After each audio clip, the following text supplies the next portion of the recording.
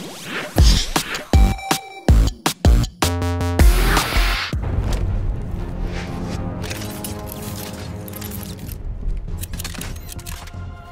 and welcome to Games Radar Plus's video review of Batman Arkham Knight. I'm features editor Dave Horton. I'm joined today by Sam Roberts, editor of PC Gamer, because Sam has reviewed the game for us. Hello. Right, first things first, Sam. The game, even for an Arkham game, looks ridiculous, from what I've seen of it, visually at least. I mean, just the rain on the cloak seems almost worth the price of admission. Yeah. Does the overall game feel like a real next-gen scale-up? Yeah, I think so. Like just the quality of the environment in terms of like lighting, smoke, detail. They talk about how they build these handcrafted environments at Rocksteady, and you really kind of feel that this time around.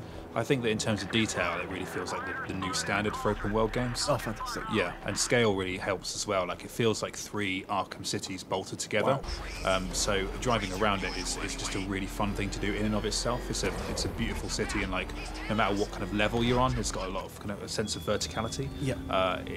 It looks phenomenal, and it's great fun to just be in that environment. Yeah, because I mean, I think the mantra with Arkham City, at least, was always kind of maybe not the biggest, but definitely the most detailed. Yeah. Does it really feel like they've actually managed to scale that up this time around? Yeah, completely. Like each of the 3 islands feels like its own thing. Like there's Right. one that's almost like Dubai, a lot of glossy buildings, but it's being built on top of like the old city. And, Very Gotham. Yeah, absolutely. So you've got skyscrapers there, and then you've got another region that's that includes like Chinatown and a kind of like more basic residential district, and then there's another island that has Wayne Tower on it, for example. And it's there's a really kind of good sense of variety there. Excellent. So in terms of the escalation, obviously one of the main new things we've seen is this concept of dual play, which is sort of like a fake co-op with you have various other members of the Bat family helping you out at various times. Yeah. How does that feel? How does that exactly feed into the feel of the overall game? I mean, does it dilute the sense of being Batman at all? It's actually one of my favourite things about the game, but it's really only momentary in the grand scheme of things.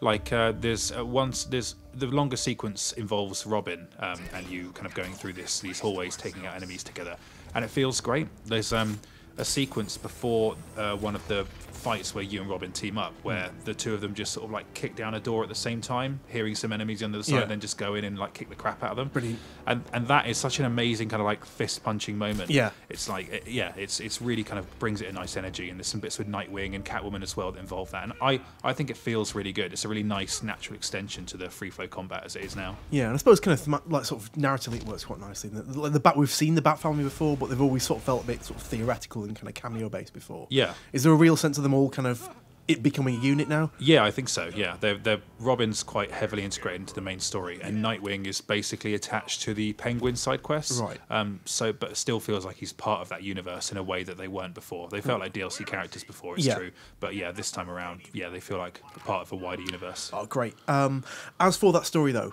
interesting point to note is that this is the first Rocksteady Arkham game not written by Paul Dini.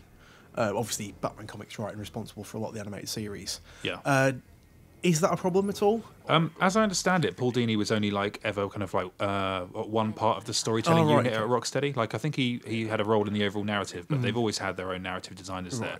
I don't know if him not working on it has affected it at all, but the story certainly feels more uneven to me than it did in Arkham City. The structure of it is really kind of odd, and the Arkham Knight I don't think is a particularly compelling villain, and I'm not that impressed by the new depiction of the Scarecrow either. I don't find him particularly compelling or scary as a villain. Right, because it sounds a bit of a shame, because obviously, given there were a hell of a lot of plot threads set up in Arkham City, especially towards the end. Yeah. I mean, does it act as a satisfactory conclusion to that stuff? Yes, Right. and not all of that stuff is paid off in the main story either. Some of it is side quest based. A lot of the things left over from Arkham City were, I think. Yeah, but I certainly think that it brings the story round. I just don't think it's that well told, generally speaking. Okay, one, I'd say last point, but probably major point we need to cover is the goddamn Batmobile. Right, we know that's a thing. We know there's going to be racing and driving and race puzzles and tank combat. Yeah. How the hell does that fit into the current Batman situation? Well, I think the two pillars of Batman as they are now are the free flow combat and the Predator stuff, which they've mastered, and they're both at their best in this game, better than they've ever been, I think.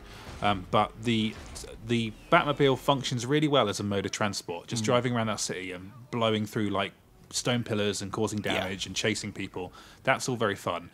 But when you get into the actual combat, I think it's a major misfire. Right. They've brought in all these automated tank sections where you're strafing in the Batmobile and shooting vehicles, and it's a fine diversion at first, but then it never really develops.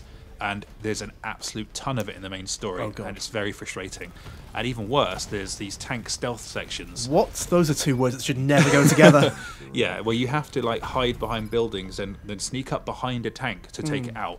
And they are horrendous. And it's a real surprise to me that like they built these amazing combat systems, but then in this it really just doesn't stand up in the same way, and it's the major thing holding the game back from greatness, I think. Right, so how much of it is there? Because I know you mentioned it in terms of the two other pillars. Is it big enough to be like a third pillar of the game? Yeah, it almost feels like there's as much of it as there is hand-to-hand combat in the main story. But the good thing is that once you finish the main story and you're mopping up the side quests, you can just you don't have to do it. And so you don't have to think about it again. So I played 10 hours of side quests after finishing the main story, and I haven't done one of those sequences again.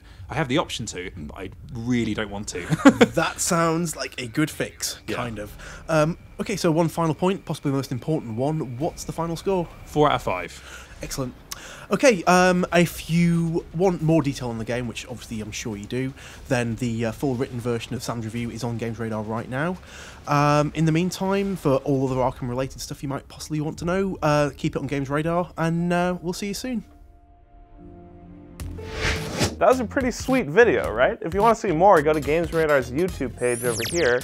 Or if you want to read, maybe up your game a little bit, go to GamesRadar.com.